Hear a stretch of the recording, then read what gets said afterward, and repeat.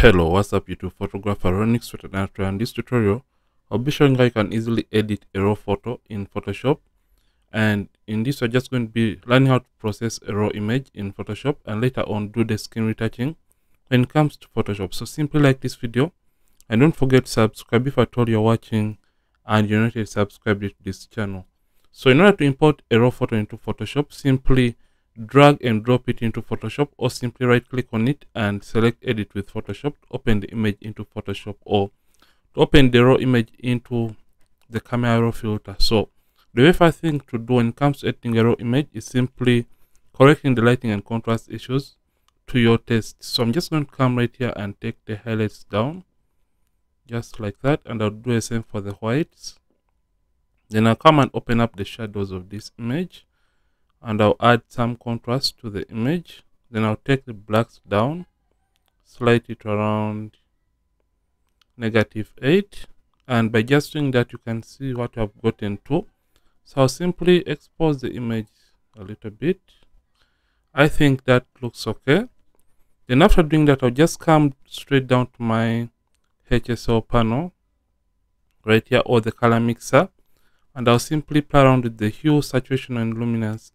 When you're playing around with the hues, you're simply changing a color to look like a color on top of it or the color below it. For example, if at all we are changing the hues of the oranges, we can make the oranges like a color below it, which is the yellows, or we can make the oranges like the color on top of it, which is the reds, by moving the slider towards the left hand side.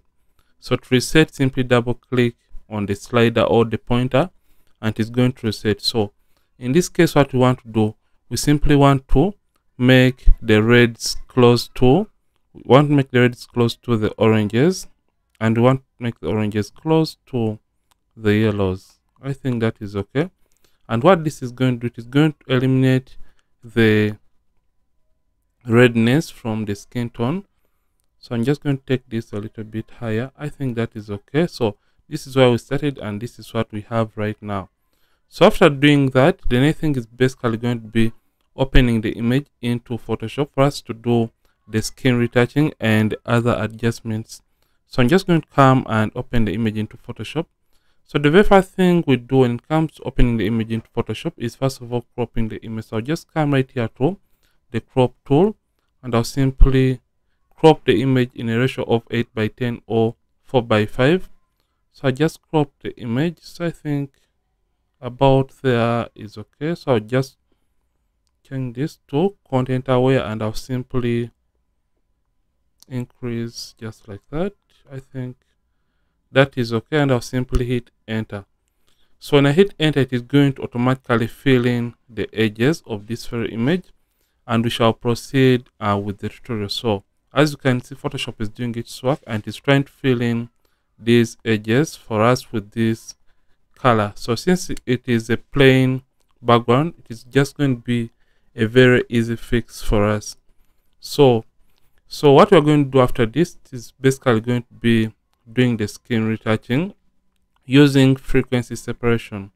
So when you do skin retouching, we're basically correcting the contrast issues and blending the skin tones of this image. So I just want to eliminate this kind of dark area. So I'll just come and get the patch tool and draw over the patch and drag it to a clean area to replace that area with clean or a clean part. So after doing that, we're just going to come to the actions because I don't want the tutorial to be a long one, and I'll simply come and select my 16-bit action because this is a 16-bit image. So I'll just come and play the 16-bit action.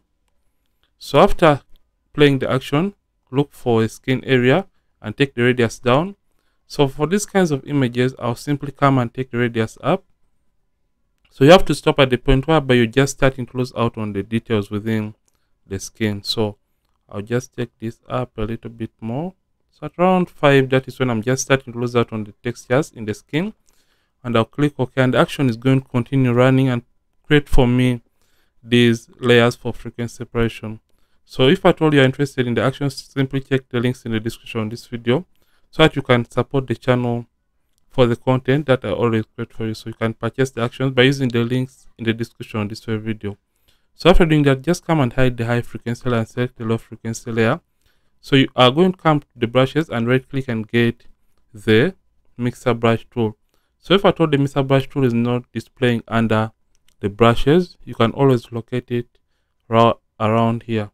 So after getting the mixer brush tool, the next thing is basically going to be coming and you set up the mixer brush tool. So make sure the brush is clean and make sure the option that says clean the brush after each and every stroke has been selected. The weight is 9 for this and load 75. Mix at 90 and the flow of 100%. Make sure sample all layers is not turned on. So we now have to work on the skin. So for this step, we are basically going to be evening out the skin tones using the mixer brush tool. And how this is going to work, we simply paint and mix skin tones just like that. So you left click and hold down if at all you're not using a retouching tablet. So you left click, hold down, and you mix the skin tones just like that. So you mix colors that are looking alike and blend them together and blend the highlight alone. And while it is transitioning from one color to another, you use a small brush to blend the borders or the boundaries of that given area. So I'm just going to blend this highlight into the image because it was a little bit too much or harsh. So I just come and kind of blend it better into the skin so that it can blend in and not look like a hot spot. So I just come and blend the skin tone just like that. So I'll come to the other area. So I'll blend this dark area on the cheek just like that, and blend also this area just like that. So reduce on the size and blend these other areas just like that. So basically this is what I'm trying to do for the rest of the mixing process. And by that, as you're mixing, don't zoom all the way in, because when you zoom all the way in, you won't be seeing the uneven skin tone transitions in the image. So always make sure to edit or retouch your images at a distance. So reduce on the size and mix on the nose. So you always have to follow the direction of the area you're trying to work on. So your nose is moving from up to down. So always take the brush strokes in the direction or how a given area is shaped. And you can see, right, by just doing that, you can see we have just perfected the face of this lady right here. So I'm just going to come and paint just like that. So if at all you want to see what you have done so far, turn on the texture or high frequency layer and you can see the before and after. So we're just going to hide the high frequency layer, and with the low frequency layer still selected, we are going to be working on the rest of the skin. So we are now working on the neck area and trying to mix and blend the transitions within the skin tones in the neck area. So I'm just going to paint just like that and increase on the size and paint just like that. Continue painting, and we are just trying to even out the skin tones. So if at all you're working on another area, you always have to release the left click button and you left click once again and hold down, and you mix on a new area to blend that given area. So that is what we are trying to do in this step of frequency separation. And you can see by just doing this, we have now worked on the chest area. So always make sure you refine everything.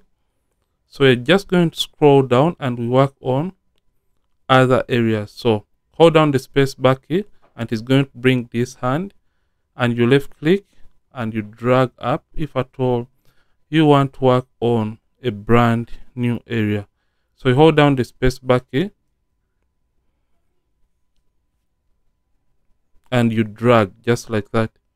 So just going to hold down the space bar and left click to drag in a direction of the areas that we want to fix or work on. So you can see we now want to work on the hands of the model. So I'm just going to leave it right there and blend just like that on the hand. Blend the highlighter alone just like that. So basically you're trying to even out the transitions and increase or decrease on the size of the Mr. Brush tool. We are using the open and close brackets on the keyboard to increase or decrease on the size of our brush tool. So just come and mix and blend, reduce on the size, and also come and blend the skin tones just like that. You don't have to do so much for these kinds of full body images. You just have to do a less of the work. So I'm just going to blend, reduce on the size to work on a smaller area just like that. And I'll also try to fix the fingers.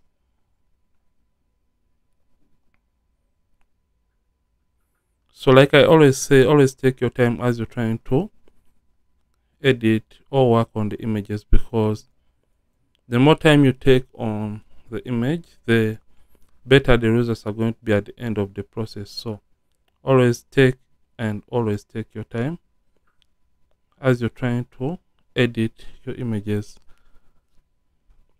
So like we are almost done working on the skin and retouching the skin.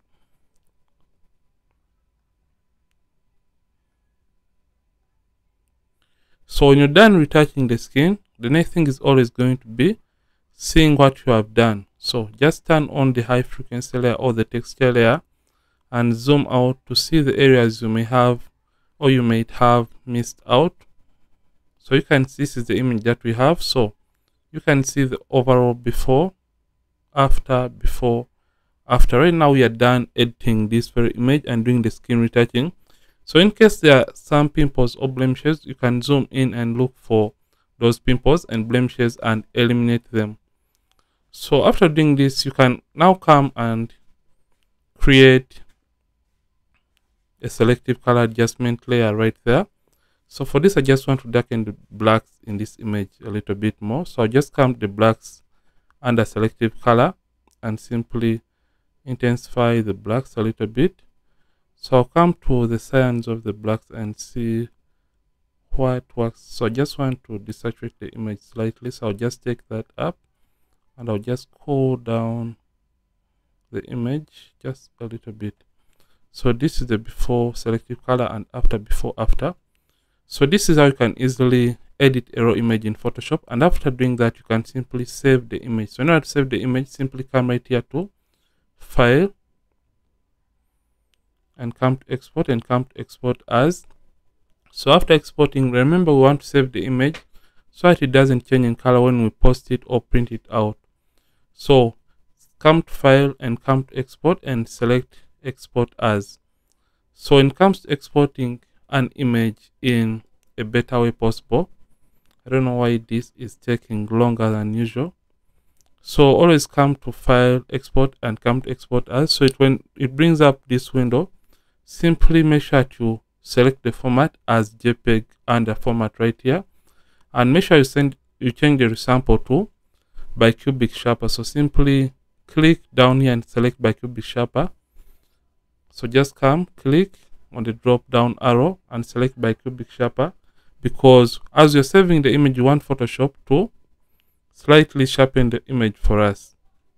And after doing that, make sure the options that says convert sRGB and also embed color profile have been selected, and simply export your image. So make sure you select bicubic sharper right here and export the image to save it. So this is how you can easily edit a raw photo in Photoshop. And if at all you have enjoyed this, simply like this video and don't forget to subscribe if at all you're watching and you're not subscribed to this channel, Ronix from Ronix Photography.